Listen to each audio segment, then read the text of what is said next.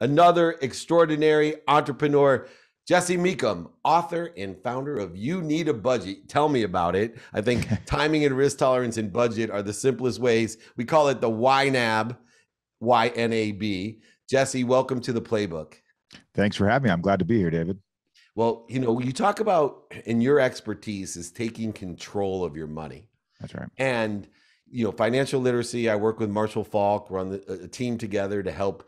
It started with just athletes. Now it's vets and now entrepreneurs of how literally to take control of your money. Because that's what financial literacy is about, is actually having a system in place to take control of your money. And people around my office and community have been bragging about your app, and they're like, Dave, this makes it so easy to gain control of your money. What are some of the rules that you've developed to take control of our most important currency of this vibration, this object of energy we put into the flow to get what we want? Yeah, money is just another form of energy. It's just a store of energy, right? You spent all of this energy to create something of value. Someone paid you for it, and now you're just holding $1 or whatever in your hand. And then the question is, how do I use this energy that's now just in the form of $1? And that's kind of where we shine. We've developed essentially 4 rules for people. The very first rule, and this will sound familiar to you as you think through time management and priorities, but our key is to tell everyone we want to give every single dollar a job before we start using the money. So I want to have a plan. When I have a little pile of money, $300, $3,000, it doesn't matter. I want to ask myself, what should this money do before I'm paid again? And it's interesting, David, to have people, they all come to us stressed, and that's fine because stress is the norm for finances. It doesn't have to be, but it is for so many people. And they come to us stressed, and we walk them through that little exercise. We tell them, just what's the money you have on hand right now? Don't tell me what you're going to earn. Don't tell me about the big commission you're going to land. Don't tell me about the house that'll close on Friday. We want to just deal with the stuff right now. What is it? And they'll say, oh, well, it's $350, but I make my, and we'll say, stop. Don't tell us about tomorrow, today, just in hand. What do you have? You pull up on your phone, you look at your bank balance, small or large. What do you want that money to do before you're paid again? And it's interesting how many people walk us through that little exercise 10 minutes later and say, oh my word, I feel so much better. And all they've done is they've decided to be proactive. Instead of having things come at them and say, hey, I want your money. I want your money. I want your money. They're saying, this is what my money will do for me. And that's our first rule. And that's how we kick things off. That's amazing. The other thing about your app and rules is they're all fun and good. And a lot of people preach and teach about money control and budgeting and money management. And they oversell, back end sell, lie, manipulate, and cheat people in the auspice of trying to help them with their money. They take their money. Yeah. But adherence to me is a key component. What I mean by adherence is money to me is a part of my routine. It's a part of my daily routine. It's a part of my adaptable routine. That part of my daily inventory is to understand the timing and risk tolerance of everything, all the activities, especially around or concerning money. How important is a budget routine? And do you guys have a suggestion on one that works? Yeah. Well, if you're just getting started, the routine should be more frequent, not less, because you're trying to kind of build a new muscle and you want to adapt to it a little bit. So when you first dive in, I'd say, heck, pull up on your phone instead of scrolling through the gram or whatever it is. And that's all fine and good, but maybe take 30 seconds, pull up in the app and just look and say, okay, how much money do I have here for restaurants? How much money do I have set aside for this or that? How much money is set aside for the next bill that's coming in? And it's amazing how often people would just kind of build that muscle as they frequently look at it. As you get more adapt to the idea of checking beforehand, do I have this money before you spend it? Then people will realize they get into a little bit of a rhythm, and you don't need to babysit it so often. But I would say weekly would be a nice little sweet spot for most people. I've tried all kinds, just experimenting on myself. It's just important that people recognize they need to be in the money a little bit. They need to be acknowledging, here's what my money needs to do for me. And then when new money comes in, we need to say, okay, what should this money do now as well? And as we kind of just get to know what our real values are, and we line up with what our money really wants to do, which is to serve us, right? As your values and your money line up, you'll find that you're very content, even though you maybe haven't doubled your income, or you're not killing it on the income side of things. You're not even cutting back. You're in alignment with what you really care about. And when you're in the money daily like that, it ensures that alignment. And that's when you feel the peace. And that piece is essential because it's a reaffirmation that we're all healthy, happy, wealthy, and worthy. It's what are we doing to interfere with the happiness that we have, the health, the wealth, and the worthiness? And all four of those are so closely tied. Yeah. In the pragmatic world, money effectuates your health, your wealth, obviously, your worthiness, and of course, even your happiness. But it is also, besides giving us this great light and great love and helping us learn lessons, it can be the number one killer or means to killing people, because stress is the number one factor. That money is the number one factor that people list for stress. Yeah. Across the world, not just in America, around the world. What stresses you out most? Money's number one. We're not playing Family Feud. Just trust me, you'll get the most points if you say money. You have a great methodology of teaching people how never to stress about money again. What are some of the things we should look at to lessen the interference that we've created by this illusion that money holds a certain part in our lives? Yeah, absolutely. You nailed it on the head. The money is a stressor, but I mean, when we're alive, we're going to experience some stress. So with life comes some stress, and we all know that to be true. What we try and eliminate is the unnecessary, unsystematic stress that money can bring. And it's the same way when you get into a market. If you broadly diversify and you're investing, there's some systematic risk because your money is out in the market. But if you're all in Apple stock, you're also carrying some unsystematic risk, some that you could diversify away. And we want to do the same thing with how we manage our money here. So I mentioned giving every dollar a job, and that's rule one. Rule two is to look ahead and to say, what are some of my larger, less frequent expenses? And then you break those up into smaller amounts. So for instance, people will routinely be surprised by the holidays, even though every year they're there. Like December 25th, we all know it. It never changes. And yet everyone kind of acts like, oh my gosh, I just didn't realize this would come up. That's one expense that you could look and say, okay, how much do I want to spend on Christmas this year? And for easy math, I'll say you want to spend $1,200. You take the $1,200 that's for the future Christmas, not the one that's coming in a week or whatever, and you divide it up so that you're spending $100 every single month, but you're not spending it this time. You're just saving it. So over the year, you're just piling up $100 every single month, $100. And it's like you're paying yourself a Christmas bill. Instead of paying a credit card the next year after all the damage has been done, you're just paying yourself. So not only are we taking our current priorities and we're saying, here's what I want my money to do, but we're also taking our future priorities. It's like having David now that I'm talking to and future David, and they're both coming to the table and they're like, well, I want this and I want this. And you're having to negotiate with each other. And heaven forbid you're married or you share finances with someone. There are actually 4 people at the table. And that's what we want to have that discussion around. And it's not that there's anything bad or wrong or you shouldn't or you should. It's just, okay, what does future David want? Well, he wants to retire. He wants to be healthy. He wants to maybe have a little space, have some acreage to farm. I'm making stuff up for you. But whatever it is, right? It's important that he comes to the table and says, hey, current David, don't blow all of this, right? I'm not going to be, you talked about athletes. That's a sweet spot. You're not going to be 25 to 30 years old with a genetically gifted body that can do amazing things forever. You just won't. So future you has to come to the table and be like, hey man, I know you can run fast now. And I know you can leap over tall buildings, but in a little while, I'm going to need something. So let's plan together. That's the essence of rule 2. We're just taking current priorities and future priorities, and we're negotiating those two together. And priorities are so important. You know, I talk about the real key to passion, purpose, and profit is priority. It is the healer of procrastination. When you have something prioritized, there's no procrastinating, there's no laziness involved, there's no interference. Priorities are key.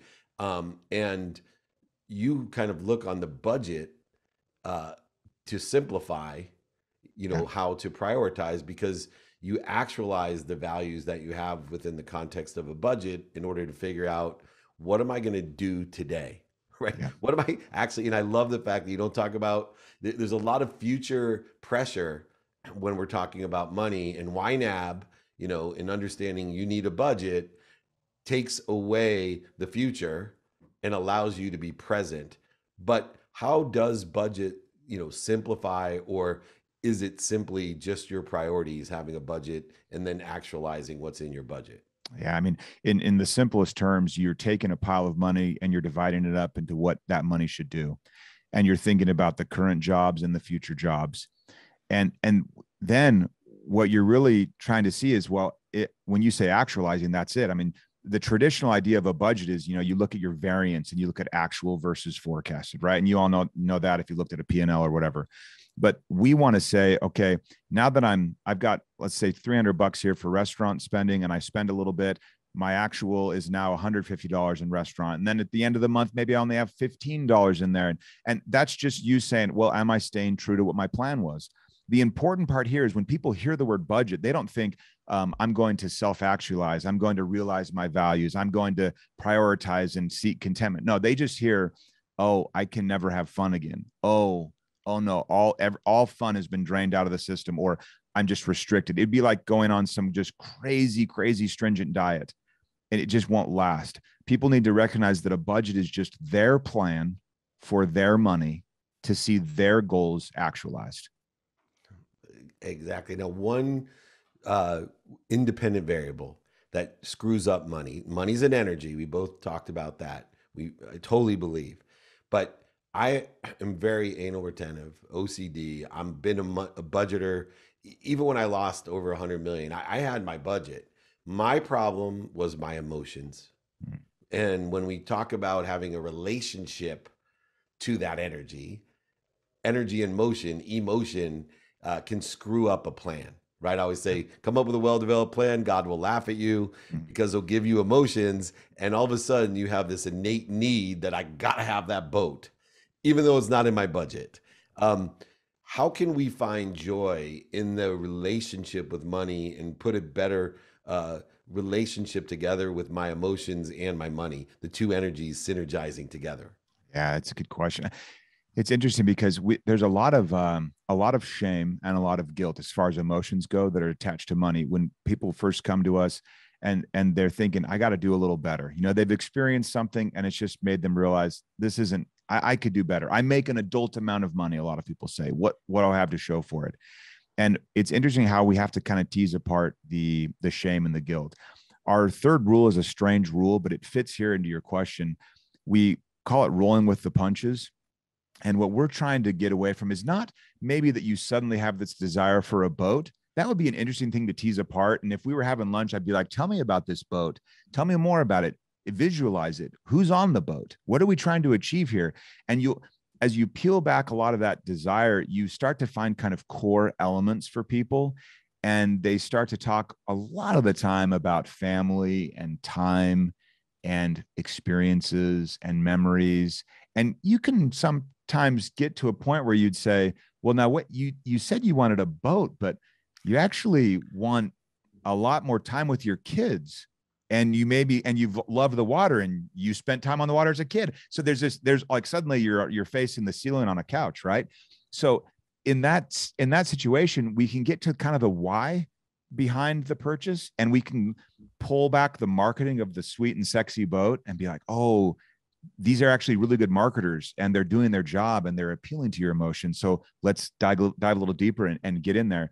But the beauty of a budget that's yours, it's your plan, is our third rule where you roll with the punches, meaning I just saw this ad for a boat, or my best friend just got a boat, or any number of totally emotional things, not logical at all. It's a punch to the face. And you want to move your face in the direction of the blow. That's what they do in boxing to lessen it. And that's what we want to do in budgeting. So we want to acknowledge David wants a boat now. And then the beauty of it comes in where you look at all of your priorities. You say, well, let's talk about it. Where should it come from? And you start to kind of move money around. We would talk about, do you want to lease a boat, buy a boat, partner with someone with a boat? Do you have a Have friend a that you don't friend with want a to? boat? Yeah. Do you have a friend with a boat? Yeah. Do you want to not have a friend anymore? Because then you could partner together. That would be almost guaranteed. Right. No, That's great any, advice. but any number of ways that we could kind of address the need. But what's interesting is the emotion of the initial response can be tempered very quickly by the person looking at all of their other priorities and having those priorities tug back on that scarce resource that is money. And suddenly we can be like, well, I thought I wanted a boat, but as I walk through this, I realize it's a little different. And we can kind of tease apart the emotion and get to the kind of the root of it. So I love that we can say, yes, get a boat. Absolutely. Budgets should allow for boat lovers to buy boats, but we want to make sure that we know the why behind it. And so you let the budget kind of do the talking, and you let all of your priorities kind of raise their hand and say, hey, what about us? And you feel, this is feeling, you feel what you're trying to get there. And then, yeah, if the answer is get it, then you get it. Eyes wide open. I love that, man. Genius is defined as the expression of God, and man, that's genius. I just want to tell everybody, go back and listen to that, because people will make and save millions by utilizing rule number 3. Rule number 4, I never got to. What is rule number 4? Yeah, we call it aging your money. And it's like a good wine gets better as it ages and sits, right? We want money to sit for a little bit. So if you were to get a windfall today and you say, Jesse, I just got a $30 million windfall. I did not expect it. It just landed. It's in my checking account. What should I do? I would say sit. Don't do anything, because right now you're in an emotional state that's just not quite normal, right? So you sit on it. People are in that state of heightened emotion all the time because most live paycheck to paycheck, about 80%. So when a paycheck lands, it's like they got that big windfall. It's the same emotion, and their decision making is not the highest quality. They're feeling reactive. They're feeling like a little whiplash there, and they're used to this, meaning they're acclimated to it, but they don't know that it's a negative. So when we are following the first 3 rules, we can get to a point where $1 that you earn today, it will sit in your checking account or wherever for 40, 50, 60 days. Not because you've done anything special. You're just following the first 3 rules. And then when you spend that $1, you can look at it and you say, when did this $1 enter David's system? And you'd look at it, and we track this in the software. I mean, you wouldn't do it manually or anything, but you could look at it and you'd say, oh, that's about 45 days old, 50 days old, versus the norm of people spending money before they even have it, in the form of credit cards or whatever. So people get a paycheck on Friday, they spend it all on Monday because there's a pile of bills waiting for their money. We want to flip that all around and have a pile of money waiting for a bill to land. You have the thing on auto pay and you don't give it a second thought.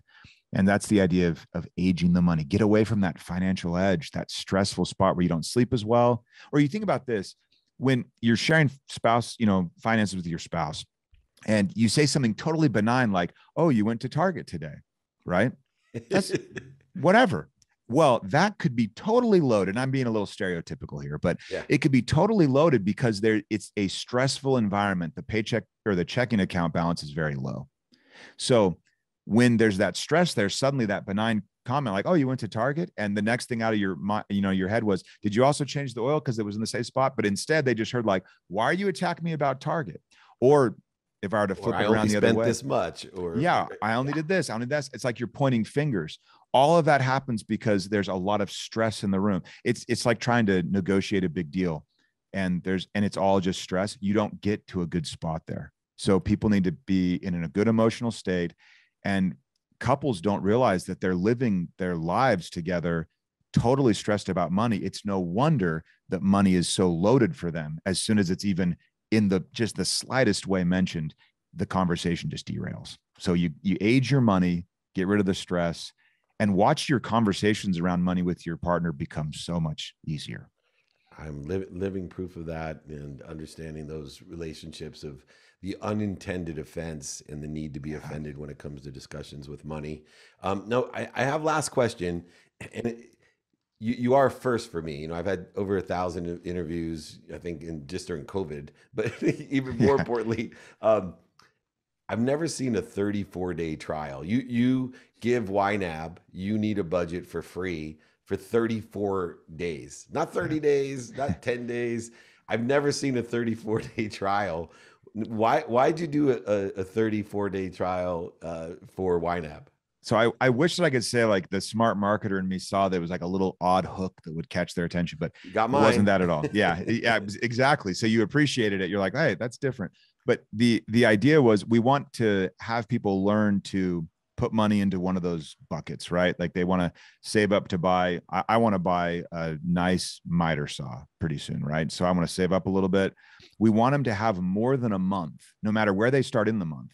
We want them to have more than a month to see that balance roll over, and then when they add more money in it, to see it grow even bigger. So it's purely pragmatic, where we want to have people see the magic of the month changing from April to May or whatever it is, and seeing their balances grow as they start saving for things. It's crazy, David, but a lot of people don't know what it's like to save up for something. And when they don't think they even can, and they're so used to not having money that when they do have money, they actually actively spend it because they know it won't last, which is very counterintuitive, but it's deeply psychological. And so when we can prove to them, hey, look, you saved money from last month and it's added to this month, the light bulb goes on and we've got them. Yeah, believe it or not, from Einstein, who's one of the most intelligent human beings ever to live, he will talk about the energy of money, the compounding, the exponential growth of money aggregating and accumulating upon itself. And it's not just the money that compounds, it's the energy that Yes. compounds. And, you know, understanding paying yourself, understanding having a savings objective of allowing the accumulation and compound interest of money is essential. I have not seen a better app than YNAB Oh, thank you. to help people with this. I know Marshall Falk and I, the Hall of Fame running back, we're going to incorporate YNAB to all of our community. And I'm going to pass it over to Ed Milet and the WFG guys, because it is the clearest, to me, way to help people be financially literate and take Absolutely. control of not only their money, but their happiness, their health, their wealth, and their worthiness, which comes along with that energy.